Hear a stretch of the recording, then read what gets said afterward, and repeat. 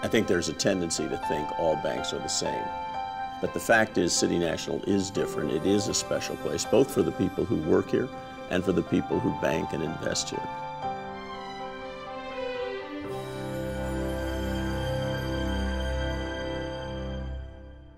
If I wanted to sum up Los Angeles in 1954, I'd use three words: growth, growth, growth.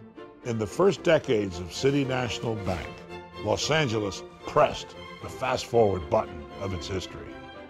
City National was started by a small group of entrepreneurs who said, we need a bank that's really committed to the community, committed to entrepreneurs.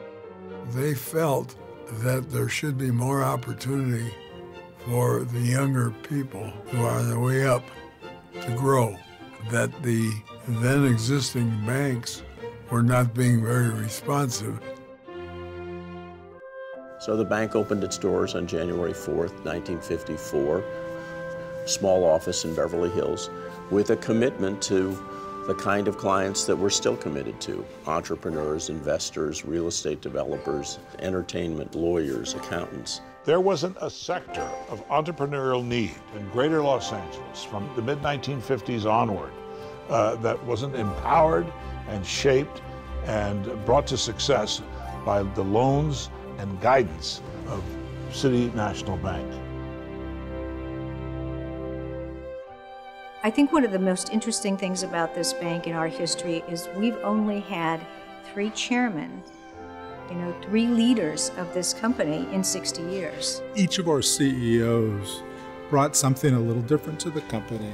Something in common with all 3 was an entrepreneurial spirit.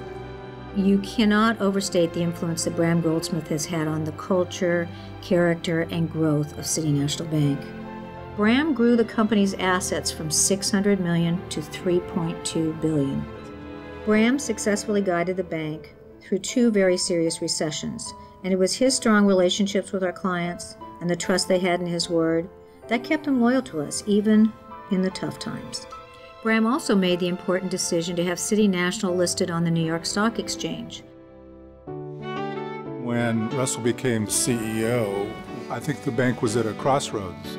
And what Russell brought forward was a vision of what City National could be.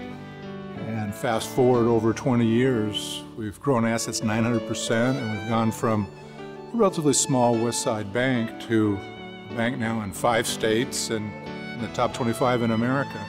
And from scratch, we've grown to manage or administer over $60 billion of client money.